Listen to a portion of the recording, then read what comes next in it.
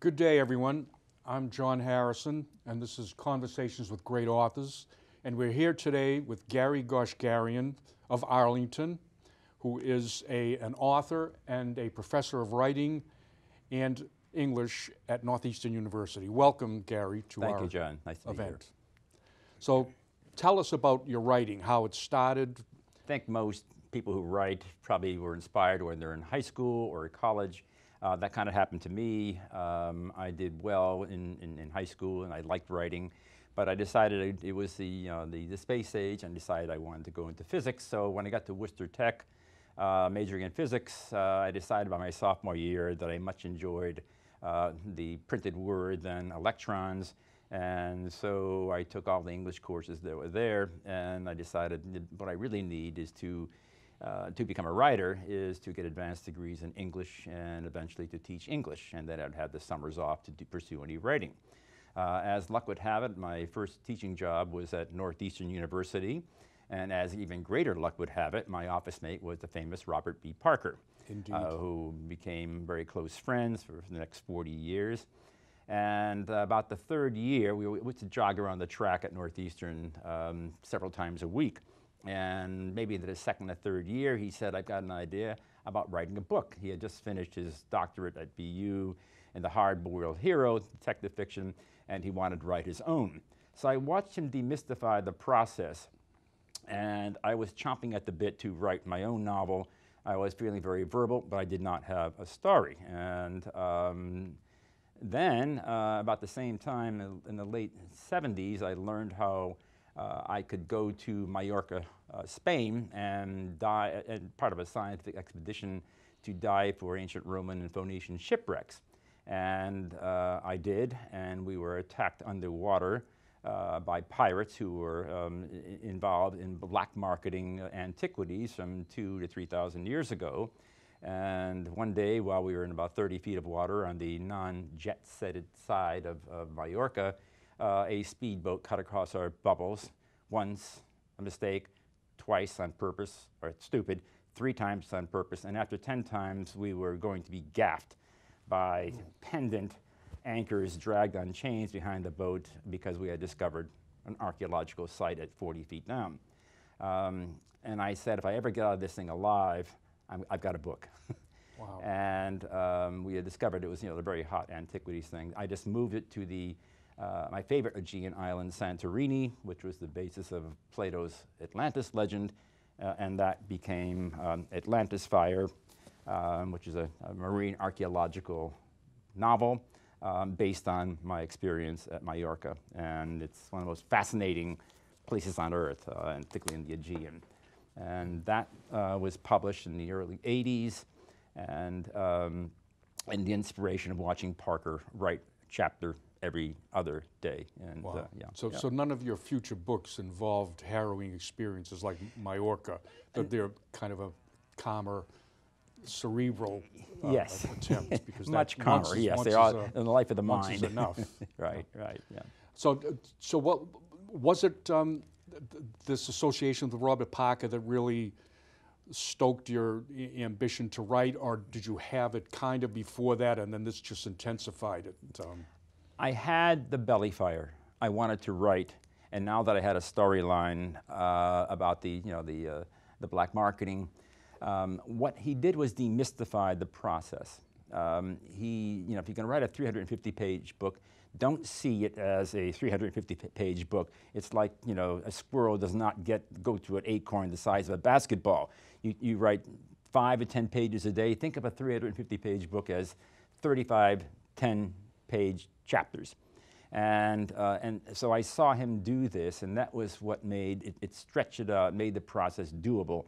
And it took me a year and a half to write Atlantis Fire while I was teaching, and it worked. And so in a sense, watching someone else do it masterfully just became, I incorporated that in my program to write. Now, with your first book,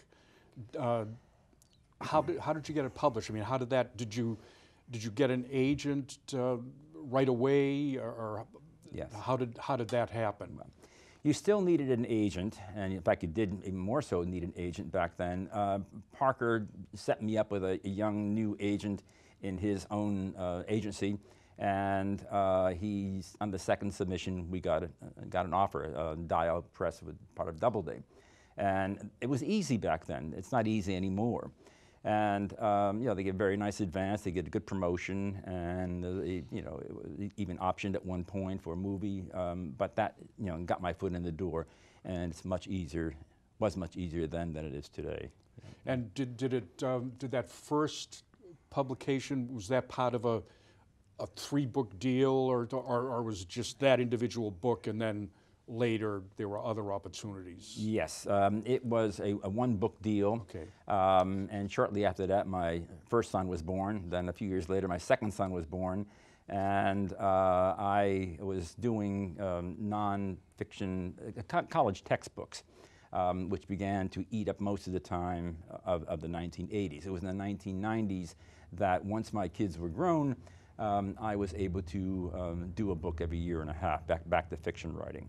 So there was a hiatus of 12 or so years before the next book came out. Oh, so the fire was still there, but the fire time was still wasn't. there. Yes, yes, but we had to pay bills. Okay. You mentioned it just briefly in passing in your response, but we've both been in the book business for over 40 years, and I found that it's changed a lot. I've been in the business end until the last couple of years, and you've been in the writing, publishing end for, say, 40 years. And what changes have you noticed in the book world, in the book universe, through those decades? Positive or negative? Right, right. Positive for those who were brand names in the 80s, negative for those who are not brand names in the 80s. 20% of all the fiction in America in the 1980s had 3 names on it: Stephen King, Tom Clancy, and Daniel Steele.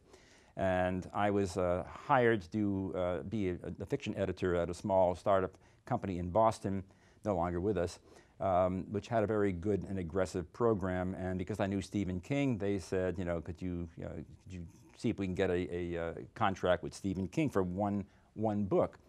And I called him, and the option was that if he took this deal, it would be like a $5 million contract for him. And he said he missed me by 3 days because New American Library just offered me, are you sitting down, a contract for $34 million. So the 80s were ridiculous. It was very piggy. If you give somebody $34 million for the next 3 unwritten books, there's not left much in the coffers for new wannabe writers. The 90s became more sane. What happened in the 90s and beginning in the 80s is that large mega corporations started buying up successful publishers in America, organizations most people have never heard of, like Holtz Brink. And it was it owned a munitions company, washing machine company, and they had one little finger they wanted to have at the end of their umbrella. And all the projections coming down was a publishing company. And so what they did was they wanted to buy trophy authors.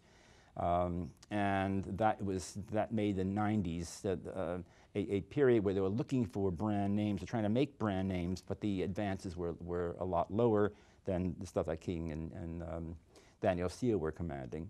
However, at the same time, we had the birth of the internet and the birth of self-publishing, and so things got very, very complicated, as they are today, because people can publish their own books and shying away from detouring from traditional publication and traditional publishers. What do you see, or do you see, as the future of these changes? I see that there's a skittishness in terms of the major publishers in America. They're not going to offer many contracts. They've got to make sure that the editors maintain their jobs. They have to make sure that they find writers who can sell a lot of books and make a lot of money for everybody. And so that puts a constraint on the publishers and makes them less open to unknowns. So what has happened, consequently, you squeeze a balloon at one end, it gets enlarged at the other end. With the internet, self-publishing happened. and people who were not even capable of getting an agent who gets 15% of what he or she sells, decide on their own to just pay to have their books published. That's good news and it's bad news. It's good news for those who've always wanted to get a book published and couldn't find a traditional publisher or even an agent to sell. And it's good because they get something that is offered online, digitally, and on demand, print on demand. The bad news is I'm an English professor, and I've seen some of the books that get published, and many of them are awful. The violations of basics of fiction writing. You would have four different points of view in the opening paragraphs, which is ridiculous. It's jarring. You don't know who your anchor is for particular scenes, and other kind of basic violations. What bothers me is that as an English teacher, people who buy online books may get some real gems, but may also read absolutely poorly written books and think these are the standards of literature. And that is troublesome to me, and it's troublesome to colleagues of mine who see absolute, a few great, from a literary point of view, great books, but a majority of them are not so good or even particularly articulate. Now, are you talking about when you say some books are awful and with 4 points of view in the first page? Yeah, yeah. Are these books presented or published by some of the big publishers? No, absolutely So you're not. talking only about the small. A small self-publishing. You could even use your pet cat's name as as Daisy Publications. Yeah. And so it's and they're paid. You pay to have these books published. I don't like that. I've never had to pay, and I wish people didn't have to pay. Yeah, but given the fact that traditional publishers are not taking many books and looking for brand names and pushing those that they think are going to become TV series or movies, it's kind of sad. And it really does bar a lot of talented people who are forced to self-publish. What do you think of this new phenomenon, the franchise author? Bob Parker has the Spencer novels being written by Ace Atkins, and his Sonny Randall novels written by now Mike Lupica, and there's Jesse Stone, I forget who the author is, but James Patterson is also a franchise author. So that's become, for the top tier, that's become the new phenomenon. And I must say, I mean, I continue to read Spencer, and I think Ace Atkins does a good job with the way that Spencer, the character is, and the way that Bob Parker wrote him, and I don't know what the future of that is, but I would expect that if that's going to bring in money to the coffers, that publishers will continue doing this. Yes. But what do you think about that as an author, as an author who knows Bob Parker? Right. What would Bob Parker think of that? Even though on one hand he might be happy that he's now a franchise, that he's so popular, but in the sense of purity of the writing style, etc. What do you think of that? Well, in terms of Bob Parker, he's been dead for 10 years, but he's still publishing. I met Ace Atkins. I got to know him, and Joan and I and Ace Atkins were on a radio show together when Ace had done the first Bob Parker book. I was hoping he would choke and be totally unsuccessful, but it was like he was channeling Bob Parker from on high. I mean, I was absolutely amazed at how he had Parker's voice down. He had the wit down, and he is not, I mean, I spent 40 years, Parker's like family friend.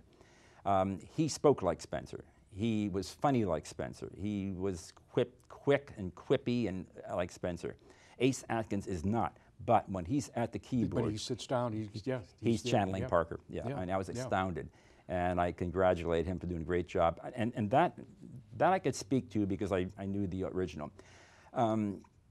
Clive Cussler, James Patterson, they have a stable of writers who do their stuff. Yeah, that's a little bit different. It is different. You know what happens with Patterson? Little I know about him is he would come up with a storyline, and he would hire Grant Blackwood and someone else in his stable to write the book, and then Patterson would have the final say in it.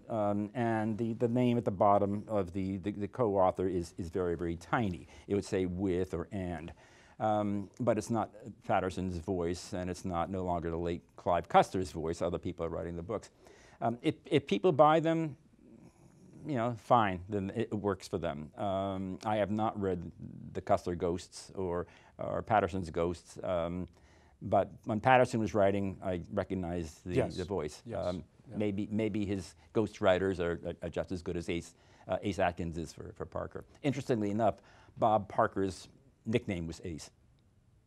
Oh, wow. When I first met him, he was Ace, and Ace Atkins shows up, and he's got. That is quite a coincidence. And Joan said the same. Joan Parker, Bob's late wife, said she was amazed not only at the coincidence, but just how good a good a voice he is for Bob. Yeah. Yeah, so I think that's good for people who love that character. Yes, sure. And I guess there's a new film due out soon. Yes, Mark Wahlberg is going to be. Yeah. Right. So Spencer and Bob Parker live on. They're still alive. Yeah. Now your works are science oriented. You have a degree from Worcester Polytech in physics. Correct. Yeah. And of course in English, and so varied degrees and experiences in the academic world. But how did you kind of lean to the medical thriller, which your most recent books are, that particular genre? Right. I wrote a book called Rough Beast, which was based on my wife and I moving into our home here in Arlington. And we had gone through the entire place, scouring it for lead paint, for radon gas, and I swear one night my wife was in the backyard with a Geiger counter looking for nuclear waste. And we had stripped the house for an awful lot of money and got rid of asbestos and all that. And it was all based on the anxiety, what if something outside gets into the precious bodily fluids of our newborn baby, Nathan? Yeah, reminds us of what's going on today, in a way. Yeah, absolutely, in a way.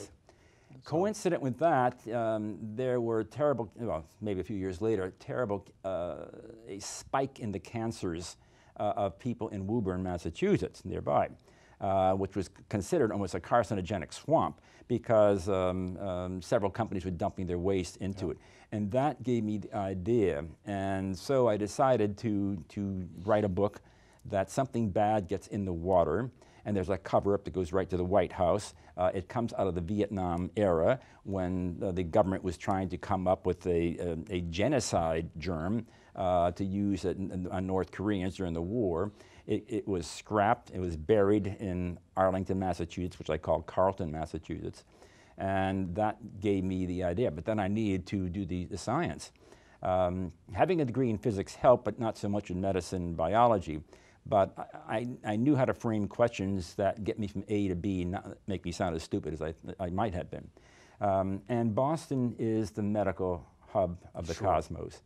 And doctors love talking shop. Yeah, so your research was easy, at least access to the world absolutely, of doctors. I start with my primary and say, get me a neurologist, get me a cardiologist, get me an optometrist, a kind of thing, an optician or whatever. Optometrist. And so I had all these leads. One of the books I wrote, Skin Deep, this guy here, was the toughest one I had. This is involved, as the title implies, it's about beauty, and it deals with cosmetic surgery, getting the face you weren't born with, and based on having a face of famous people. The problem was, when I called my primary, I couldn't find a cosmetic surgeon who would sit down and have lunch with me because I would have been charged $300 a minute. So for 10 grand, I would sit down and eat a cheeseburger and get some information about a nose job. I couldn't afford that. And finally, my primary called me and said, I got just a guy for you to help you through a facelift, a nose job, lid lift, all that stuff. He was head of cosmetic surgery at Harvard. He retired, a man named Robert Goldwyn. He retired, he was widowed, he was still brilliant, and he was lonely. And I descended on him like a vulture on a zebra carcass. And he gave me 18 hours of technical cosmetic surgical procedures, which I laced into the book, not going to blind the reader with all that stuff.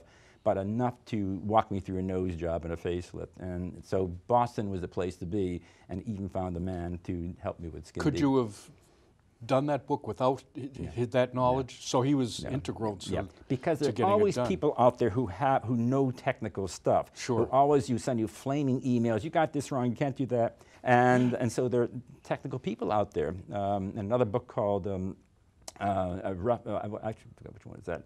Another book I had done, which I had a scene where I had an underwater snake in the Virgin Islands, and I got a letter from an herpetologist, a snake person, said, you described H. ornatus very accurately. However, the closest one to St. John is in the Barrier Reef in Australia and 7,000 miles away. So there are technical people out there. You got to really watch your research. Might there be others in this genre going forward? I know you have a big book coming out, which we'll discuss in a minute, but might there be other medical thrillers down the road, or science related? Yes, no, not one I had finished, which it has some medical stuff in there, but the one that's coming out in 2021, the collaboration, has again some medical issues in there. But all of my books, with the exception of one or two of them, are essentially based on the theme from Mary Shelley's Frankenstein. Watch out what you wish for. Tampering with nature. Breakthroughs. I mean, the Elixir, this is the first book that we went with the pen name. I was in Papua New Guinea, had nothing to do with books, on a diving expedition, and our host was one generation out of the Stone Age. And he had billable watches and a Harvard t-shirt and cutoffs, and he was getting his PhD in the University of New Guinea in marine biology. And we went into his village. People didn't wear any clothes, they had feathers in their nose, and pigs were running around. And yet there were reps from Eli Lilly and Merck who were paying shaman, the holy men of the village, in shells for any medicinal plants, miracle plants growing on trees, such as digitalis, such as quinine, which the Americans and Japanese knew. That the reason why New Guinea had such battles there is that the cinchona tree, the bark of the cinchona tree, had quinine, and if you can fight jungle warfare, you needed some defense against malaria. And so the point is that I saw these people who were paying shaman in shells because they're too far, real these very high, deep valleys, too far from the ocean, never seen the ocean. So you give them these beautiful cowrie shells they can make necklaces with. And I said, what if some guy from Boston went there and a shaman who was a friend gave him a flower that could prevent aging? And that is where Elixir came from. Stop really quick. Sorry, someone's mic. Oh, I think your mic fell off. Oh, no. Yeah. Oh, I'm sorry. You're fine. I'll fix it for you. Sorry about that. No, you're fine. I'll fix it for you. So judicious editing. Should we start any of that again, or? Yeah, Katie, where should they start? Sorry about that.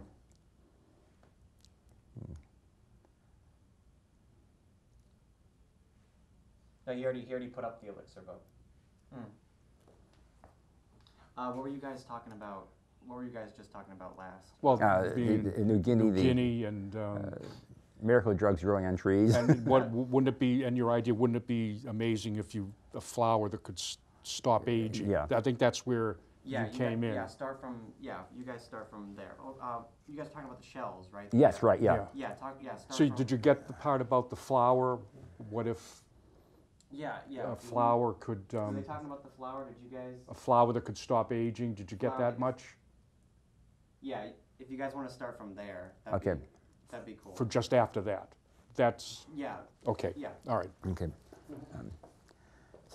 So right after the idea that what if there were a flower that a guy from Boston could learn would save.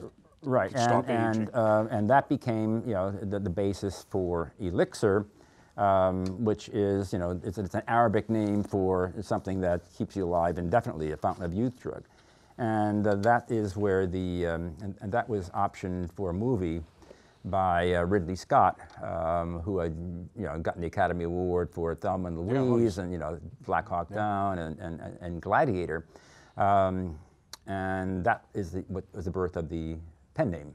Oh, I was just going to say, where did that come from? I was going to ask you that next. Okay, Good. so Good. we had this Ridley Scott option for Elixir 18, 20 years ago, and it looked like it was going to be a big movie by a well-named director, anti-aging drug. There have many novels about that. And so the publisher called me aside and said, we want to print up 10 times as many of Elixir than the last Goshgarian book. So would you mind changing your name? And I said, what are the guidelines? Something short, front of the alphabet. I said, how about Stephen King? That's got a nice ring to it. He said, no, that's taken. And I said, you're joking? He said, we're not joking.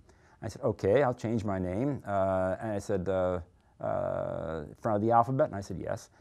So Goshgarian is long, and it translates from the Armene as shoemaker, which is O for 2, long in the back of the alphabet. But I found a grandfather of mine who was killed in a genocide and never, at the age of 29, never left Armenia, or Turkey actually. But his first name translated as brave or braver person. And so I vetted it with my children, my wife, said, Gary Braver, and they said, yeah, it sounds cool. Which is very interesting, and it gives the insight publishing. Go back to the original questions.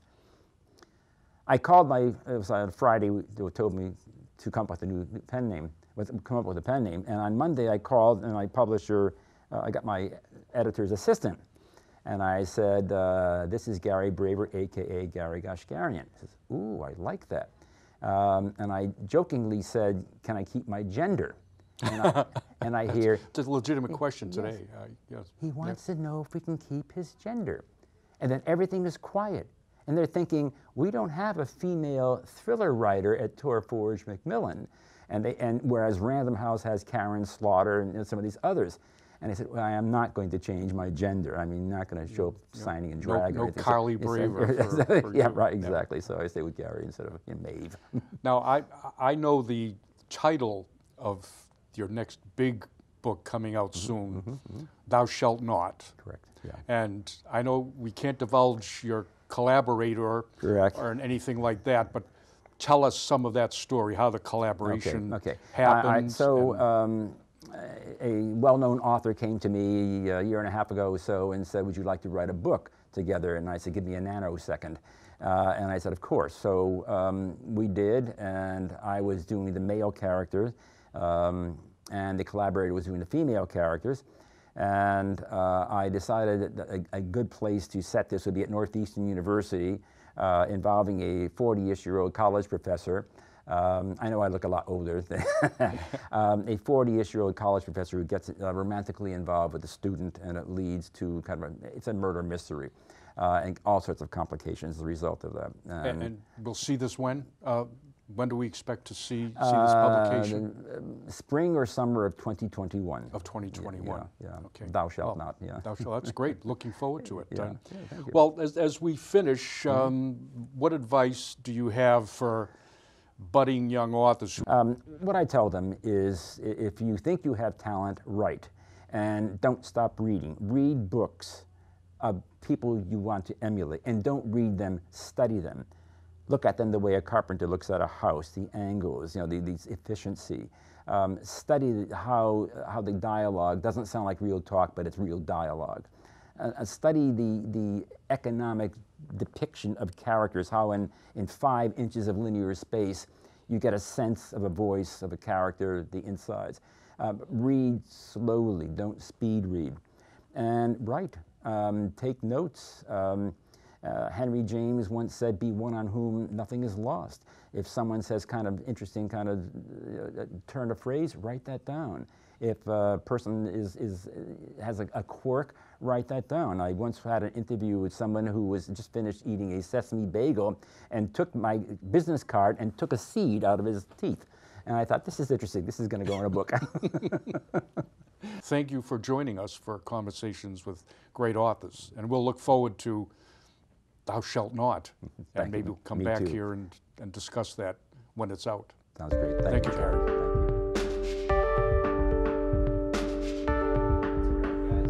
Great. Okay, good. Thank you. Good, thank you. That was fun, Gary. That was fun, John. I don't think we left much.